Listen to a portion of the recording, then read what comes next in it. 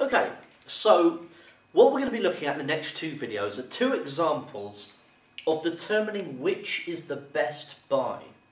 Now, if you've ever gone to a shop like Costco or something like that where you can get an extreme amount of, let's say, cans of beans, for example, you might be able to get each can cheaper at Costco than you might do at a normal supermarket. But there are cases where maybe you are not going to buy that many cans of beans at Costco because ultimately you have nowhere to store it in your house. However, you are able to compare how much you would be paying per can using the methods that we're going to look at in the next two videos. In this problem, what I'm going to look at is, let's say we're going to a coffee shop and there is a 500 milliliter cup of coffee for £2.50 and there's a 400 milliliter smaller cup for £2.20. And we want to determine which is the best buy, which for my money will get me the most coffee.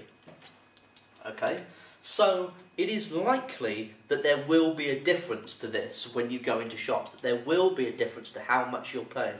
And it's all down to packaging costs, etc. So how are we going to compare these? Now, you could compare these in two different ways, really. You could compare them in millilitres to pounds or pounds to millilitres.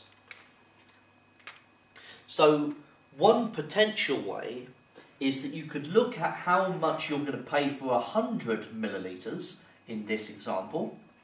So 100 millilitres would be by dividing by 5. So we divide the price by 5. So we'd be paying 50p for every 100 millilitres. For the smaller cup, to get to 100 millilitres, I need to divide through by 4.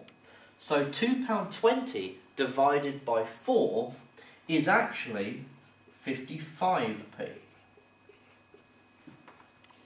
And so you can see that 100 millilitres for the larger cup is cheaper. I'm paying 50p for every 100 mils. But for the smaller cup, I'm paying 55p for every 100 mils. So this cup, the larger of the two, would be considered as the best buy.